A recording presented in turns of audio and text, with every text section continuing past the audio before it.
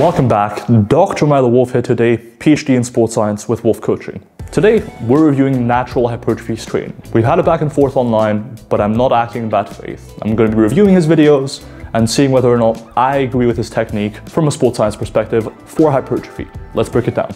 Hello YouTube, and welcome to my top 10 hypertrophy list. As you can tell, I have a pretty decent physique, I'm fairly big, so I think I have some good things to share with you guys. So appeal to authority. Movements that stood the test of time. Here's your citation, you know. But that I wish I could go back in time and start doing earlier because they truly gave me a ton of gains. That lighting is very loyal. It's not that these lifts are the best for everyone, but I do think that for hypertrophy, they are top tier. In a sense, it's like training straight out the shed in here. They might actually give you a ton of results as well.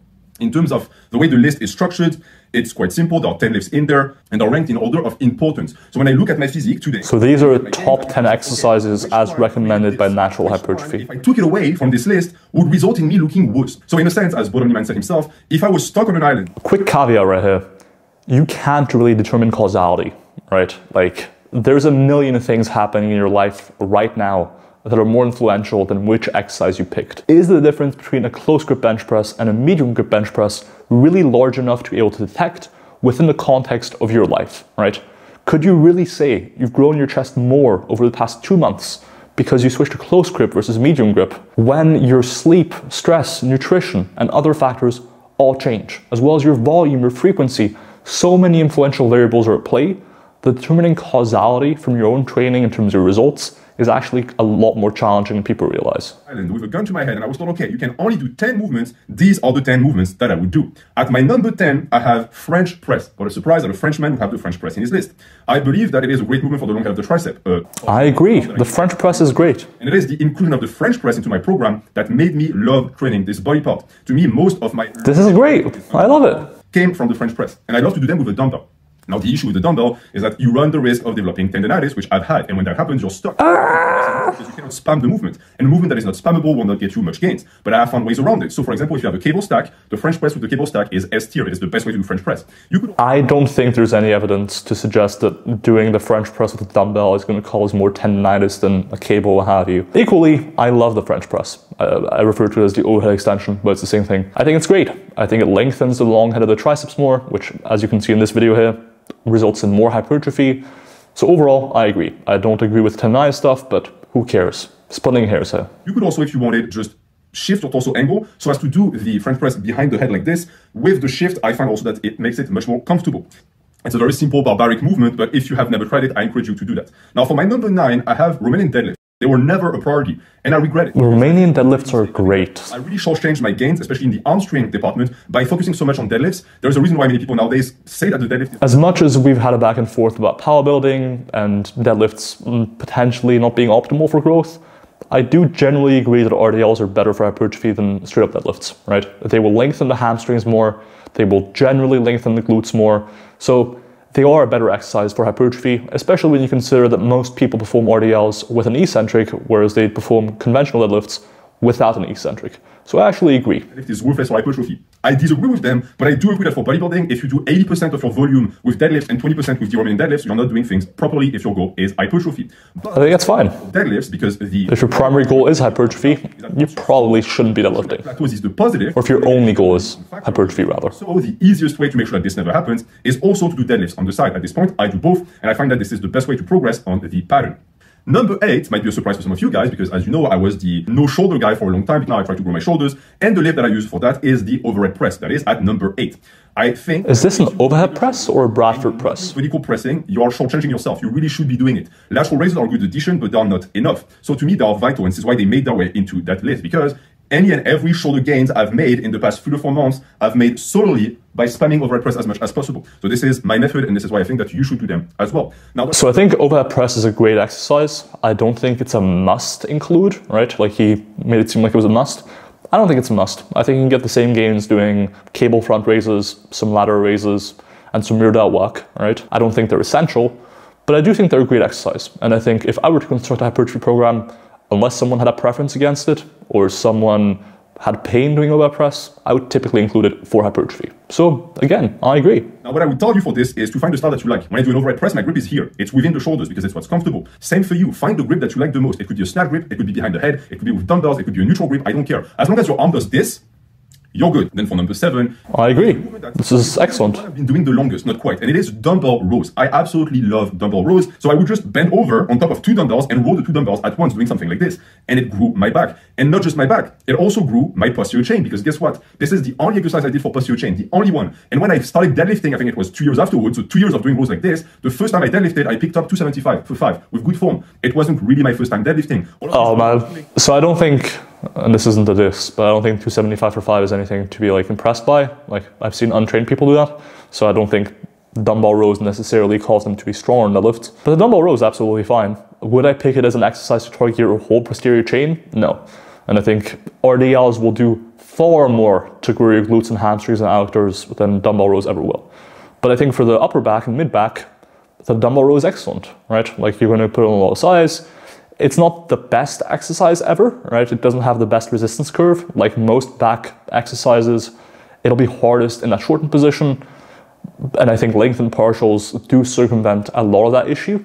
And I think potentially, right, anecdotally, that's why people like cheating on rows, is because they still get that lengthened position and they kind of are not limited by shortened position strength anymore. But I would say just do lengthened partials instead.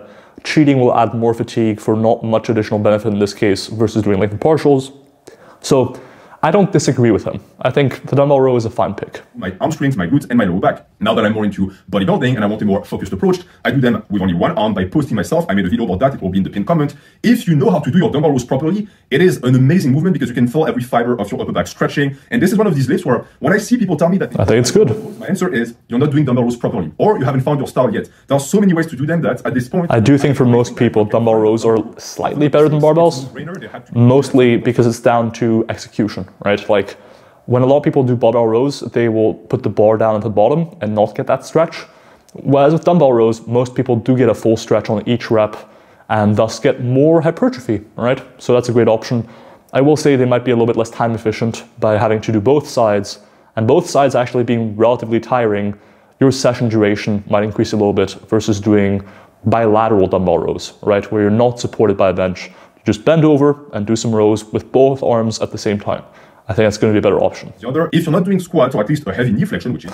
Squats are great. You're not going to get big legs, or at least not as big as they could be, meaning that I don't buy into the idea that you could get massive legs from lunges and from knee extensions. I'm not a purist, I'm not saying... Man. You can do low bar, you can do SSB, you can do hack squats, you can do belt squats. I do not care, but please do your squats. For me, my legs are massive. Admittedly, I think his legs are fine. I wouldn't call it massive. Although, damn. All right, Shoddy. I don't think you need to squat to maximize lower body size. I think with a split squat variation, with a lunge variation, with anything that allows you to get deep knee flexion and or deep hip flexion in your training, you'll be just fine. I think you get the same hypertrophy doing leg press. I think you get the same hypertrophy doing leg press and RDLs and other exercises and skipping squatting altogether versus needing to do squats. So while I agree that squats are great, they're not a must-do exercise. Within hypertrophy training, nothing really is. Not defined at all, not just massive hams, but all of that mass I got from squats. I never did a leg extension. Nice legs, actually. I take it back. Until I had already 26 to 27 inches quads. My legs were already that big when I started implementing other methods. And I encourage you to also have at least one type of squat in your list. Now, for number 5, we start to get into my favorite movements of all time that I do all the time and I've done for pretty much forever. Oh man. I'm a curl bro, it should not be a surprise. I'm absolutely obsessed with biceps. To this day, if you look at my feet, the technique here is not great. That's for a reason. If it were to be that more and more people started treating, for example, as they treat their compounds, you would see more and more people with massive arms. Actually find your style of curl that you like and you will find that it will give you tremendous results. First things first, the execution on that clip of curls is going to be far from ideal for hypertrophy, and that's based on 20 to 25 studies now showing that more lengthened training, where you actually get a stretch in the muscle group, is superior for hypertrophy to more shortened training. And so I would not recommend the technique he was using here. I think curls are great. I think you should do curls in your training. I don't think barbell curls are going to be the best option. I think typically cable curls allow for a better resistance curve, allow you to get a deeper stretch. Incline curls can be great, specifically when coupled with lengthened partials, so as to actually make that bottom position challenging. I think it's fine. For what it's worth though, I don't think he has particularly outstanding biceps. I think his physique is reasonably well balanced, and I think people often fall victim to the idea that symmetry is this all-elusive thing, whereas if you actually speak to bodybuilding judges, if you actually compete in bodybuilding, you'd realize that at least within bodybuilding, symmetry is a lot more of a range than a target. And like, you know, the whole spider physique thing is a bit silly to me. Results, as long as you do them properly, of course. Now for number 4 is a lift that shouldn't really be on the list because I only started doing them 3 years ago. But in 3 years, it made such a difference in my physique and it impressed me so much with the gains I got that if I'm not doing pullovers, you're doing something wrong. And I firmly believe that because the technique is a problem here. Which is the point of bodybuilding, of course. Every lift does that, but there is something almost magical about pullovers. The technique here is a real problem. I think that the depth is, it's like if he was quarter squatting for hypertrophy, right? My bro, you can go a lot deeper than that. So for hypertrophy, go a lot deeper than that. As I mentioned earlier, lengthened training is better than shortened training for hypertrophy, and the dumbbell pullover specifically is already designed to put the most tension in that lengthened position and to allow you to get a stretch in your pecs and in your lats. So why wouldn't you just go deeper? The exercise is great, and I think as far as like, if I had to pick one exercise for the lats, I would probably pick the dumbbell pullover or the barbell pullover. But I think as far as the technique goes, once again, like with curls, I think it could be a lot better. Rib cage expansion, until you experience it, you don't understand it. So I recommend that everyone try. I don't think there's anything to rib cage expansion. I think it's just your serratus anterior, lats, and pecs getting bigger. Go back in time, but and force my younger self to do a lift, it would be pullovers. Because I firmly believe that if I started doing pullovers the first day I got dumbbells, my body would not look the way it looks now. My physique would be on another level. But that is not true for number 3, because number 3 is actually the first lift that I ever started doing, and that is sit-ups. I was obsessed with sit-ups like many young men. I wanted a six-pack. So every night, I remember, in my bedroom, I would put the radio on and I would put my feet underneath the thing, l'espèce de thing. You're speaking French now. Properly tonight for some reason. Moi aussi, je parle français, donc on est parti. I still have a six-pack to this day. Again, it's an approach that is completely Damn, looking diced. And to me, if you're not doing a form or another of isolation for your abs, you are showcasing another type of stupidity, but one that you will actually regret. Because ab isolation is free, guys. Please do it. Right? I've seen many of these lists from many. I agree. And I was saddened to not. I think ab isolation is a great idea. Us to go back to a time where bodybuilders were actually obsessed with abs. The shredded bras don't have the monopoly on ab development. We can take that back as well. For number 2, I have pull-ups. So you'll see that number 2. I agree. And in fact, I think that direct ab training is a little bit slept on, especially by people who are not that lean. Like, you can get bigger abs that will be more visually impressive, even at higher body fats, even in the off season, right? If you train your abs directly and grow them as a muscle, they will be visible and more impressive even at 15 or 20% body fat oftentimes for males. So do it if you want bigger abs. Number 2, number 3, number 1 are all in the same vein. These are movements that I've done forever, and I think were the most instrumental in developing my physique. Pull-ups are still the king of upper back builders, in my opinion. If you want bigger lats, do your pull-ups. If you want a better defined upper back area, do your pull-ups. If you cannot progress anymore because again, the technique on these pull-ups is not great. Get a full stretch. Great. There are so many ways to do pull-ups that you will always find a method or another to squeeze more gains out of them. My back, before I started doing pull-ups and after I started doing pull-ups, is night and day. I used to have a fridge back where my back was like this. And when I started doing pull-ups finally, and I was out of my power... Pull-ups are great. I think that they don't have the best resistance curve ever, and I typically do prefer pull-downs for lengthened partials, but I think pull-ups are great. Rows, dumbbell rows, and pullovers, you're good. You got your upper back gains covered. Throw a hip hinge into the mix like an RDL, and you're going to have a massive pitbull back. And then we move on to the number 1. Never heard the term pitbull back.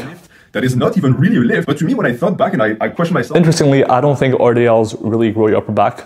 I think they will grow your erectors, which do extend up your spine. So I guess technically they might grow your upper back a little bit, but I think that's a different type of growth than most people think. I don't think RDLs or deadlifts will really grow your lower traps or your mid traps or your rhomboids or anything like that. So just my 2 cents. Myself, and I looked at my body and I was like, all right, look at what you look like. Which lift, if you took it away, would make all of this melt? And the answer was obvious to me. Push-ups. Push-ups made the single biggest difference in my physique. I did hundreds of... This is a hot take. Rest day. And the big mistake and a regret that I have with push-ups is that I turned my back on them because at some point I discovered bench press and I was like, well, so long push-ups, I found a better variation. You suck now. And I think push-ups are great. Don't get me wrong. As long as you find... But I think using a deficit push-up where you get a deeper stretch in your triceps, front delts, and chest will be a lot better. The traditional push-up, the way most people do it, is not that great. I feel them in my chest a ton. There is a reason why, if you follow my novice program, I have you do push-ups more often than I have you do bench. Because to me, this is the type of movement that is instrumental. People talk about building a base, and usually what they mean is get a 4-plate deadlift. That's not a base to me, that's bullshit. A base to me is getting proficient at push-ups, getting proficient at pull-ups. That's a solid base. If you get these 2 in orders, then... I don't think proficiency hugely impacts how much muscle growth you can get from an exercise, right? Like even when you're new to an exercise, these are all... I'm not sure you need to be super proficient at it before you can grow muscle from it. So... At your level in bodybuilding, the biggest mistake you can make is turning your back on the basics. I see many bodybuilders do that and they're making a mistake. If you got most of your gains from something, never stop doing that thing. You can refine your approach and add other things on top of it, but never ever shun them because, again, you will regret it. If you look at the movements, I would like you to also not focus necessarily on the variation I presented, but rather on the patterns. Every lift on this list. I think this is true. I think focusing on movement pattern versus the actual exercise is a lot more helpful. There'll be small advantages between different, variations of that movement pattern, but by and large, they will serve the same purpose. All of these are necessary, none of them are negotiable. People talk about the big 3, the big 5, fuck all of that. The bare minimum for a bodybuilding program is a big 10. It doesn't have to be these movements, but it has to be movements that target the muscles that list covers. And that is going to conclude this video. Now, Both Omniman told us to actually select other people or the lifters that we would like to hear from. I'm going to take things a little bit differently today.